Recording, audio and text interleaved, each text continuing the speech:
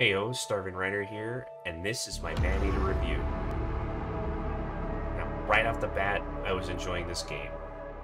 It did take me a minute to decide if I wanted to play with a controller or mouse and keyboard, ultimately sticking with the mouse and keyboard. The controller controls were a little wonky for my taste. After a quick tutorial, you start off as a baby shark in a shallow bayou, and are tasked with eating various fish and turtles in the area, slowly increasing your level and size. If you follow the main missions, you need to eat a few schools of local apex predators' favorite meal, goading them into a fight to see who the biggest, baddest predator of the area is.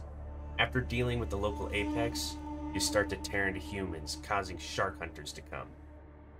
Destroy enough hunters, and the boss will come out.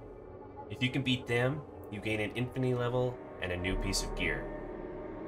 That is basically the game throughout the 8 zones of the world, with a story unfolding as you move forward.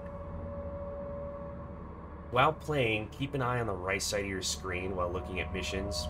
That is where you can see what kind of objectives you have in the area before you can move on. I myself spent about 3 hours scouring the land grabbing collectibles thinking I was lost when all I had to do was level my infamy up 1 level to move the game forward. After completing main missions, there's a lot more in each zone you can do, like hunting down all the hidden caches and license plates for more materials you can use to upgrade your equips. Within each zone, you will also find points of interest. It's almost like every single one of those were an Easter egg.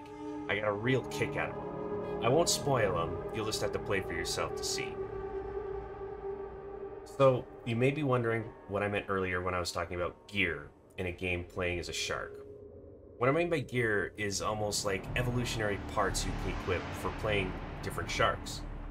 There's a few different sets of gear you can grab. If you equip more than one piece of a set, you start to get bonuses affiliated with that set. It wasn't too difficult to get all the equips and level everything up as long as you grab the collectibles in every area, taking care of side quests.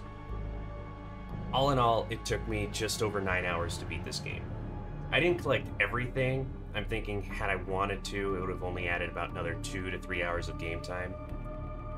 I did enjoy my time with the game, but I'd have to say I don't feel like it was worth the $40 I paid for it at the time. I would recommend waiting for a sale if you want to play. As far as rating, I would put this game around mid-shelf, mostly because of the repetitive gameplay.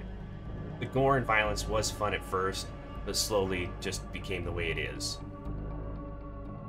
And those are my thoughts on the game. Hope you enjoyed it and had a good takeaway from my humble review. Time to move on to another game. See you there.